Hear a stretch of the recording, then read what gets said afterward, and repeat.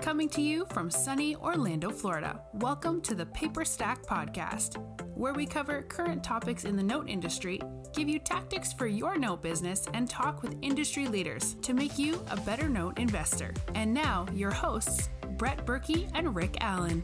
Hello, and welcome to another episode of the Paperstac podcast. I am Brett Burky, and this is Rick Allen. That's me. That is right. And today we're going to talk about something that actually gets a lot of searches in YouTube. It's something that applies to not only real estate, but also notes and all aspects of it. It's the strategy called cash for keys. And it sounds like what it is. You give them cash. It is what it sounds like. It's cash. That's what you're trying to say. It is what it sounds like. Yeah. You're giving somebody cash and they give you the keys. That's right. The keys in this instance happens to be the house. Mm-hmm. Yes. Yes. It's a strategy used by a lot of note investors. Actually, one of the first times I actually wrote along with you guys, we did a cash for keys. And luckily the guy was a musician. So I was the guy who talked. I remember that one. Yes. I talked his ear off and I almost bought all his guitars because he was selling stuff. For cheap, wasn't it? Yeah. Well, I remember you called your dad and he was like, yeah, we were going to buy, like, he had a 6-string bass. And I was like, man, I don't need a 6-string bass, but it's rare, isn't it? Yeah. So I was going to buy it for my brother, but I don't know. Don't like him that much to buy a 6-string bass. No, I love him. But yeah, so Rick, break down what the strategy is and why it's important and how it's used. Let's start first for a lot of the searches on YouTube are for real estate specific. We'll talk both. Yeah. I talk real estate. I'll talk. So like you said, the concept is I'm going to pay somebody cash to get out of a house. And that could be a tenant. That could be a homeowner. So if it's a tenant, you're probably a landlord. You're in the real estate space. You've got the house rented. You need to get them out for some way, shape, or form. Maybe they haven't been paying their rent. Maybe you'd like to sell the house and their lease is not up until October and it's May. And you're like, look, I'd really like to sell it right now into this insanely hot market. But we all know that maybe you don't know, like summer from May through, or April really through August is like the summer buying season, spring buying season. And it cools off. Much easier to sell. But in the fall, when the kids are back in school, it's a little bit tougher. You have less of a feeding frenzy. So you don't necessarily always get the highest dollar amount, right? So you may want to get somebody out in May so that way you can capitalize on the summer months of selling. So a lot of different reasons why you might do it. Maybe it's just no good reason other than you need them out. You like to sell it now. You don't think you can do it with a tenant in there. That's one reason if you're on the real estate side. Now, if you're on the note side, you might be doing it in lieu of a foreclosure. Maybe you've already foreclosed. And they still haven't left. They still haven't left. And so you're gonna evict them, which is what happens. Once you foreclose, it's okay, I foreclose. You're out of the house now. Bye. See it. No. There's the next legal battle, which is getting them out. And that's an eviction. You run into some things like in northern states. It's really hard to evict people. Sometimes the judges are like, she's got 2 kids and it's January and we're in Chicago and there's 3 feet of snow on the ground. Maybe you can wait till the spring when the snow melts. They're like, well, it's only 3 or 4 months. You're like, yeah, but it's 3 or 4 months. I need to get those people out because I want to sell it to the summer, but I've got 3 months of rehab on the property that I need to do. So that's when you got to start figuring in, okay, is it makes sense to give them cash for keys? Yeah. You're at that point, you're thinking like time value of money. What is 100%. And I'll give you some examples of times when we've given people the spectrum. I've paid people $500 cash for keys, right? $500. And I've paid somebody $25,000. 25 grand. 25 grand. Wow. That's hard to, what was that situation? So that was a situation where the 25 grand, is that what you're asking about? And I want to know about the 500 who just got it for 5. Oh God. That guy was already moving out. No, the guy was already out. We needed to get him out sooner. He looked like Billy Ray Cyrus. He had this long, what's it called? Long mullets? Yeah, a long mullet. But it was real nice. It was like shaved on the side and then it was like permed all the way down. I mean, that's in style nowadays. Dude, my kid just had a mullet and he shaved it. Oh, good. He shaved it. I'm so proud of him for shaving. It was cool to have him. The ret too. Yeah, it was funny. He was getting his hair cut and the lady, I was like, yeah, maybe we cut the mullet. He was like, and he had texted this girl that he was talking to. And she was like, what do you think? Should I cut it? And she was like, yeah, go ahead and cut it. So she's like, I'm Southern, but yeah, you should probably cut it. So she started shaving it, and she left from here down was like long still. Cause I don't know why she shaved all around. And so I took a picture of it and sent it to my wife and said, yeah, he said this is the new thing called the beaver tail. He's going to leave this. And she's like texting over Bible study friends, like, can you believe this thing, the beaver tail and this and that? And I totally had her going. And then I was like, no, I'm just messing with you. So, so he had the Billy Ray Cyrus cut. He had the Billy Ray Cyrus cut. And we were just like, I needed him out sooner. And I was like, dude, I'll give you $500 so we can be out by Friday. And he was like, cool. $500 to him was good. So that was an easy one. And the 25,000 one? The 25,000 one, this one was interesting. It was on the east side of Orlando. It was like a 2008 built home. Oh, wow. And this was like 2013. Okay. And the house is a drop, but it was like a 3,000 square foot house. I think we bought the note for $125, $130, and it was worth like $280 or $290. And these people were like digging their heels in. They didn't want to go. So we paid them $25,000 to sign the house over to us. Looking back, I should have modified their mortgage, but that's not what we're talking about. Cash for keys. Talk about cash for keys. Cash for keys. And so at that point, it made sense to me. I was like, look, I'll give you $25,000 to get out by next Tuesday or by next Thursday. Do they move after that? Yeah, they do. I'm going to put $25,000 out there. You're going to pay me twice. I'm going to pay you $25,000, and I'm not going to come after you for anything. You're just going to sign the house over, because this house was like, dude, it was pristine. I didn't have to do anything to it. And I was just like, we can take this. It's worth, I think, $380 or something like that, or $280, but we're going to be into it for, at that point, like $150, $155.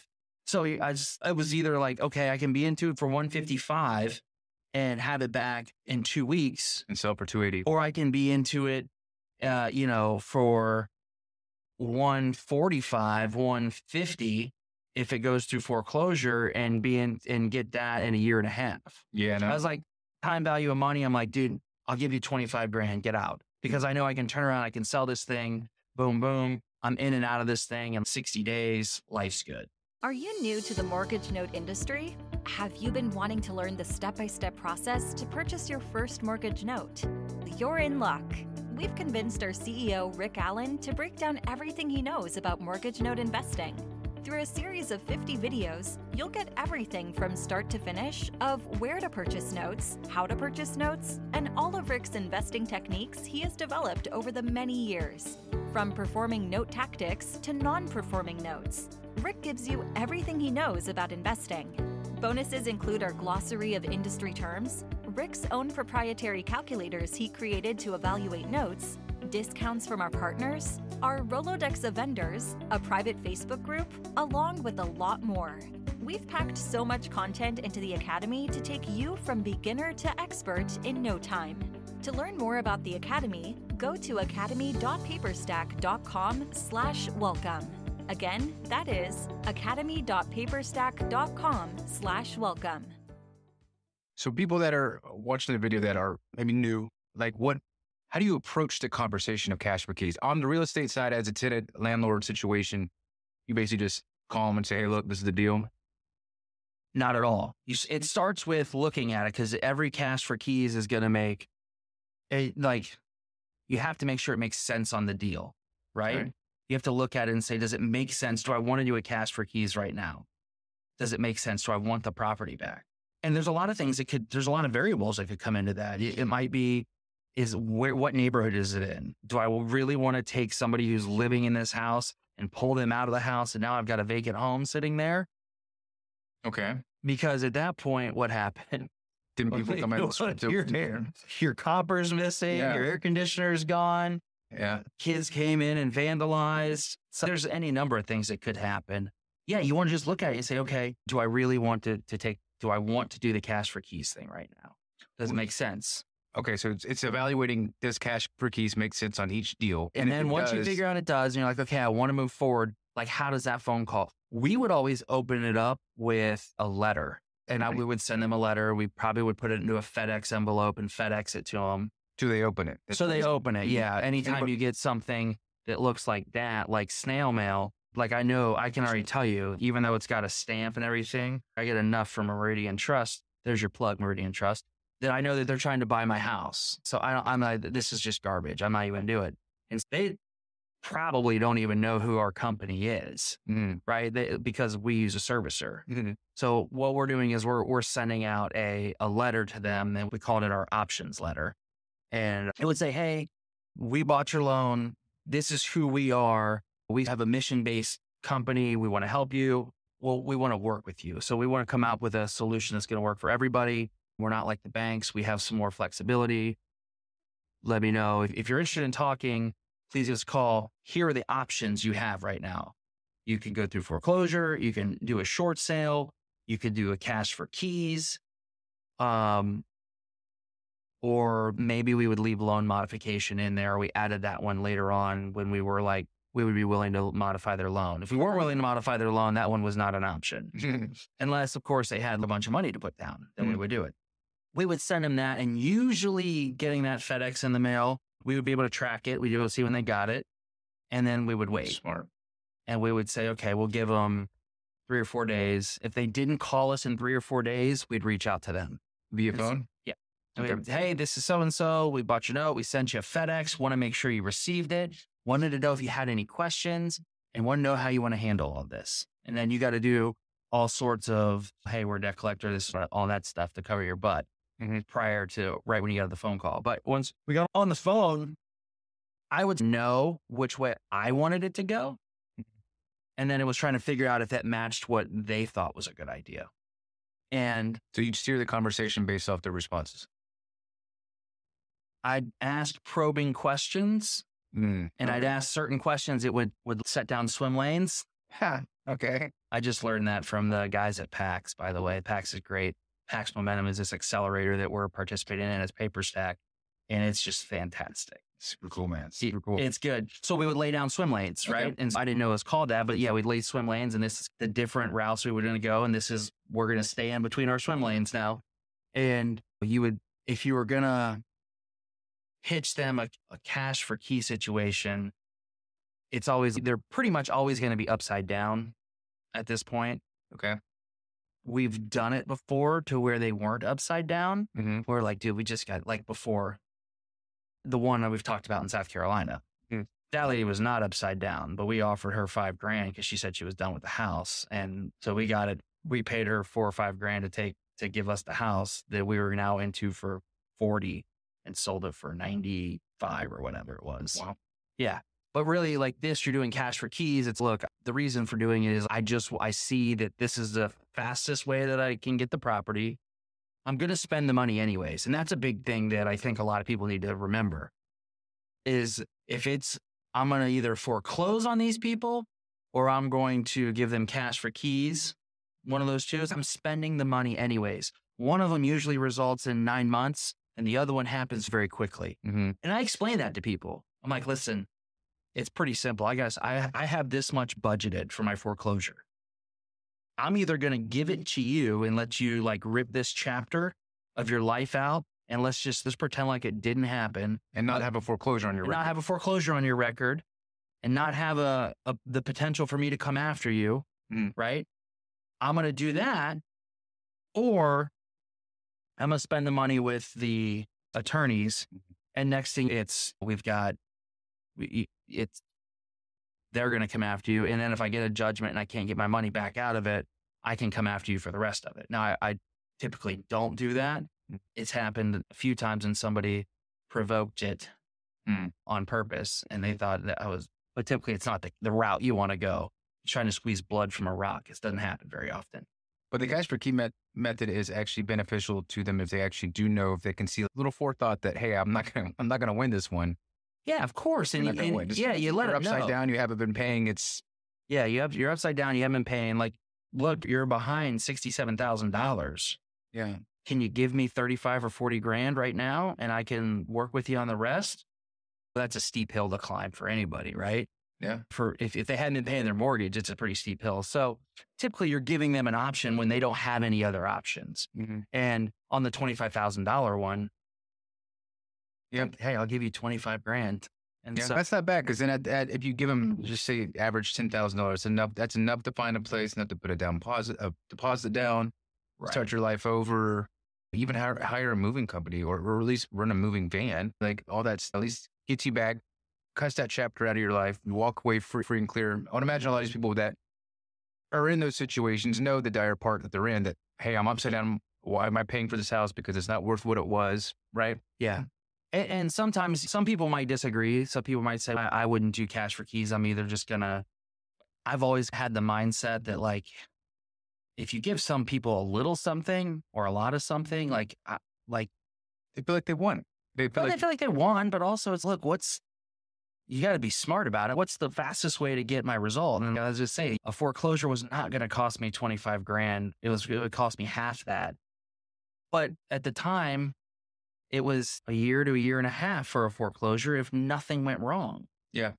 And as soon as they get an attorney and as soon as they start filing bankruptcies, a year to a year and a half can turn into 3 years. And it's like removing all doubt off the table. Yeah. I'm just going to do this and have them sign it over so that way I can move forward. And so that's the cash for keys is a very powerful tool. Yes. Yeah, super powerful. And so it's used in tenant landlord situations. Yeah, tenant landlord and notes if you want to get the property back, or at post foreclosure, right? Oh yeah. Yeah, I said post foreclosure. The borrower's still in there. You've taken the property back and you're like, look, it's in the wintertime. They're not going to foreclose, or this person could put up a fight or anything else like that. It's important to also understand that once the foreclosure has been complete, the amount that I'm offering for a cash for keys drastically drops because I now have legal possession of the deed. That makes sense. And the cost to evict is much cheaper. We're talking $500 to $1,000. So I'll usually level up there, maybe to go to $1,500 or $2,000. And I never give everything to them up front. I always say, look, I'll give you half now when you sign this, and then the rest of it when you're out by this date and the place is left broom swept.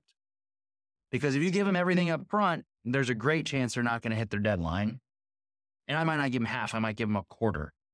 And sometimes say, look, I'll leave it with an attorney, so it's an escrow. But I'll give them some money up front so they know that I'm for real. But then I say, look, you got to have the place broom swept, because if you give them everything up front, they might not be out. And if they do get out, there's a good chance they're leaving the place full of junk. They just pitch the keys and they walk out. And then you're stuck with $3,000 worth of cleanup. Interesting. Wow. It's an interesting strategy. Interesting strategy used in real estate and in note. This kind of crosses both boundaries. So if you're actually a real estate investor or somebody into the real estate space, don't neglect the note space. It's a lot more, I would say, more blue ocean. There's a lot of competition in the real estate space. It's a lot of opportunities still in the note space. Yeah. And you want to start learning now when the market turns, there's going to be more inventory. Yes, that's it. That was a good one. Yeah. If you are wanting to hear something specific about real estate or notes, be sure to leave it in the comment below and tell us what you want to hear. And if you have never seen notes or never done anything with notes, there's a investing in notes series on our channel, the Paperstac channel, and you can learn. It'll be the same guy going through all the note specific stuff that you can break down and understand notes at a high level. And then from there, just continue your journey into the note space. Yeah. I'm thinking last episode, we gave away a shirt. I don't know. What would you guys think about if we gave away a note one time?